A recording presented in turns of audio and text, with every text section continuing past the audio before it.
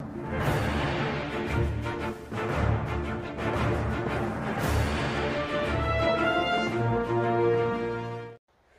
it's been a bit of a hike, but we're here. We're taking a look at a fault along a creek and hoping something's been exposed through the winter months when it has been raining. So creek's completely dry now. I'd say this creek here sees flow for about 2 months out of the year, and then it just completely dries up.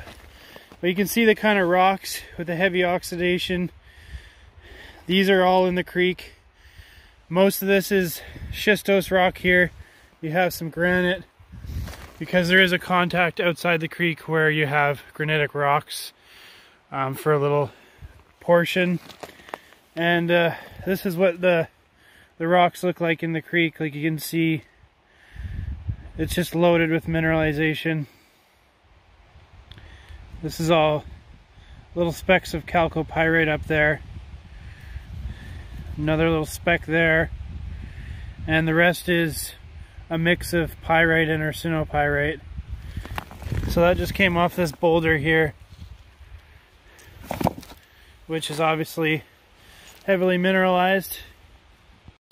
This is the orientation of your bedrock. It goes outside the creek slightly, so you do find stuff sporadically over here, but you can see this little area here, kind of a void that used to be full of iron sulfides, which are now washed away and leaving you with just deteriorated schists.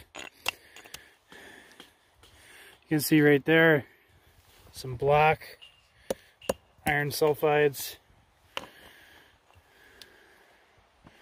Lots of barren quartz here too.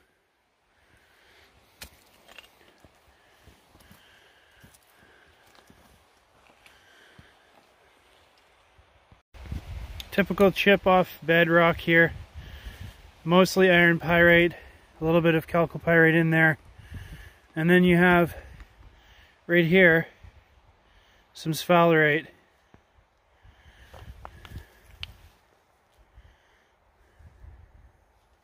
And that's your typical bedrock.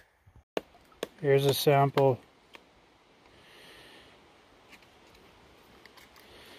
On the top right up in here, that's all sphalerite. Up in there, there's some sphalerite as well. So we have a pretty large structure here. You can see the starts of it right here before it dives underneath all this cover. And this goes all the way up to where Justin number 2 is, and about 10 meters past that underneath the logs before it's not exposed anymore. But this is showing some really nice mineralization. Again, you have more arsenopyrite and iron pyrite. Over here, from right here, these are some of those samples. Pyrite mostly, minor chalcopyrite. And it looks like it's going to have a little bit of zinc values as well.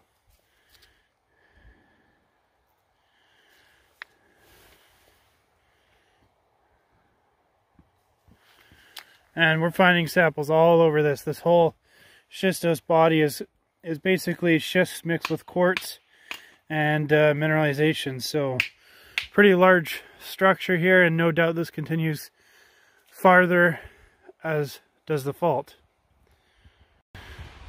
From down there, definitely comes up and continues this way. Take a look at this.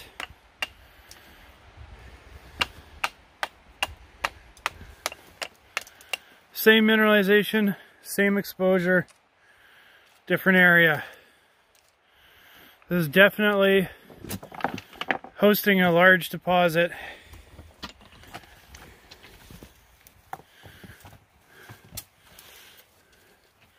As you go deeper, mineralization gets a lot more consistent too.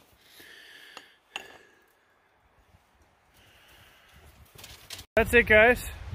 That was a nice walk up a nice little creek. We found a lot. We found a pretty large deposit, and we think it's going to turn into something bigger. So Who knows? Anyway, thanks for watching. Take care. We'll see you guys next time.